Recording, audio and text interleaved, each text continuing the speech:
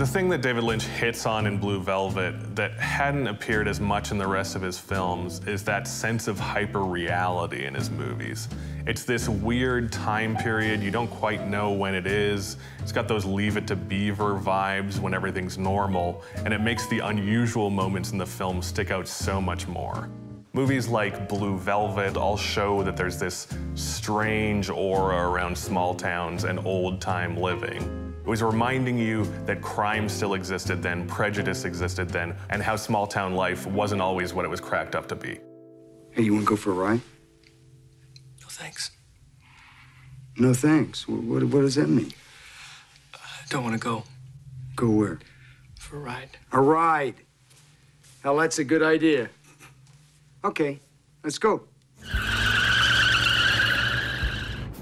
When it comes to Dennis Hopper in Blue Velvet, he is also finding that crazy manic energy within himself to create Frank Booth.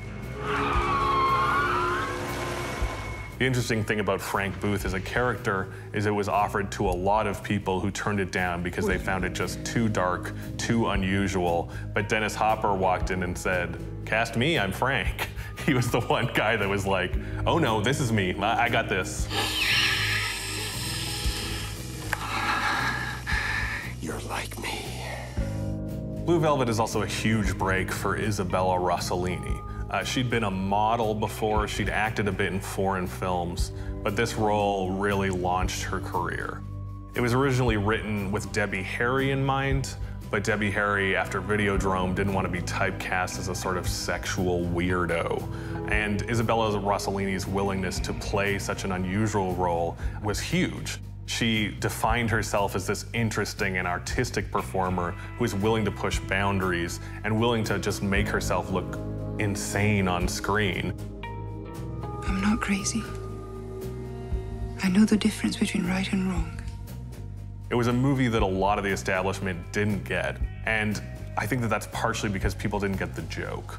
David Lynch didn't see this as reality. He saw it as this sort of surreal version of small-town life that was twisted and dark and a metaphor. And we now know that because we know David Lynch, but at the time it was totally new.